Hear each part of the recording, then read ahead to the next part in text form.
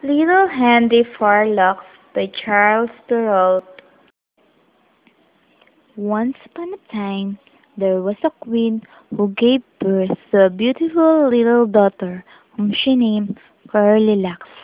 However, her joy was dimmed by the words of Fairy, who appeared to her and said, Queen Cornelius will grow more and more beautiful and graceful as she grows up, but I am sorry to say she will have no spirit to speak of, and she will be as dull as she is lovely. Nevertheless, she will have one other gift. She will be able to make the man she falls in love with very handsome. Now, in a nearby kingdom, there was another queen who had been waiting for a son for many years. Finally, she had one, but he was very unpleasant to look at, and he had a little tuft of hair on his head, which earned him the nickname Little Henry Forlocks. When his mother looked at him in her arms, she sighed with disappointment. A passing fairy took pity on her and said, Don't cry, beautiful queen.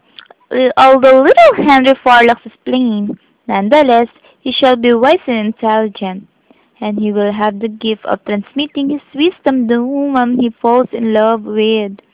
Year went past. They went away again. Gradually, Goldilocks became more and more lonely and sad.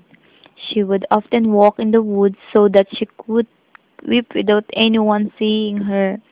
One day, in the woods she met little Henry Farlocks, who upon seeing such a beautiful, sad, young woman, asked her to marry him. Henry also explained to her that by marrying him, her trouble would be at an end, because he had the gift of transmitting wisdom to the woman he loved. Goldilocks agreed to his proposal, but Henry gave her a year to consider her decision. The year went very quickly for Goldilocks. She grew more intelligent by the day. As the day drew near for Henry Farlock's return, she had very mixed feelings.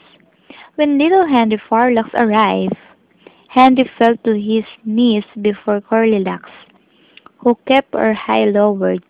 Imagine her surprise when she raised her head and saw before her a handsome young man. Thank you, Goldilocks.